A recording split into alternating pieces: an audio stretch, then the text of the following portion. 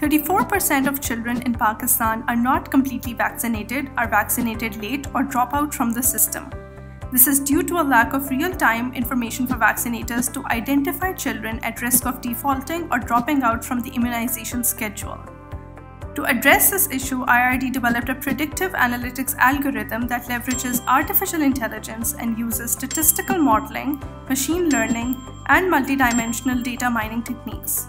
The algorithm can accurately identify potential defaulters using individual and vaccinator level predictors including child's gender, language spoken at child's home, enrollment vaccine, and timeliness.